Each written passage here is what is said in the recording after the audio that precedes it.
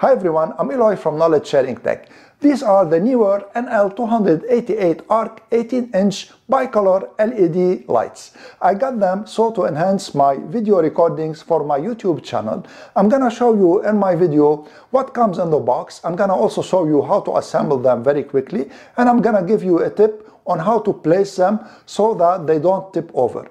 I'm gonna also, of course, show you the back panel and the settings of these lights, and I'm gonna give you an overview about the remote control, and most importantly, I'm gonna show you how I set them up so to get the best video recordings for my YouTube channel. So let's start by showing you what's in the box. I'm gonna open the box now. There's a nice carrying bag, and the lights are pretty heavy.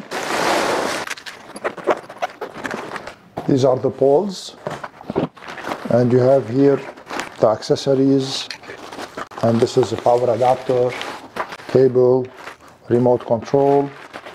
So this is to put the lights. I'm gonna show you how to install them. Another adapter for the second light, and another cable. And the two lights are protected in here. These are the lights. They are really very nice. They feel very well made. So this should be here like this. This is for the pole. And you should remove this to install the neck. And then you simply slide it like this and push it in. And then reinstall the screw. This is where you can purchase batteries, and then you can put them. I'm gonna leave a link in the description for the batteries that are recommended. So let me open now the box of the poles. So these are really very sturdy, and they are also heavy. You need to loosen it a little bit here, and then you need to put it like this. So keep it wide so that it will be more stable on the ground. So for now I'm gonna close it because I'm gonna install the light. So you need to remove this from here.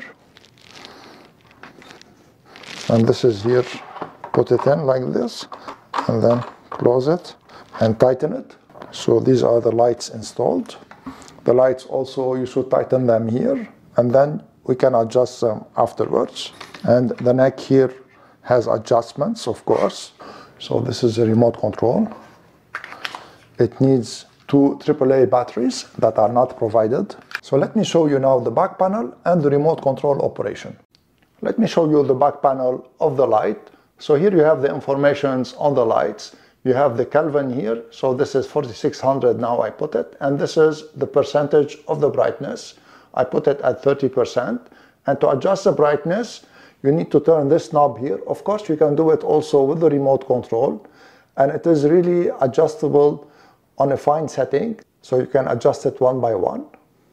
And this is for the kelvins. Also, you can adjust it by increments of 100. So this is the highest, 5600. And this is the warmest, 3200. This button is to set the group and the channel so that the light will respond to the remote control. And this is the on-off button. When you put it on 2, it takes the power from the power outlet. And when you put it on 1, it will use the battery, but now we don't have a battery. And the good thing about it is that when you turn it off and then when you turn it on back again, it retains the settings that you adjusted on. This is a quick overview about the remote control. First, you need to turn it on by pressing this button. So when the remote turns on, first let me show you the channels and the groups. So this button here controls the channels and the groups. So if you press it once, you see that it is blinking, and you can change here what group you want. And if you press it once again, you can change the channel, and the channel and the group should match the channel and the group on the back of the light so that you can control the light. Here it is for the brightness. So this is how you adjust the brightness. And this is for the Kelvin. So press once here and then change the Kelvin, and then press set to set the Kelvin like you want it to. And it is important also to turn off the remote control so to save the battery. So when you finish setting up the light and turning it on, just press the on-off button and you will turn off the remote control like this.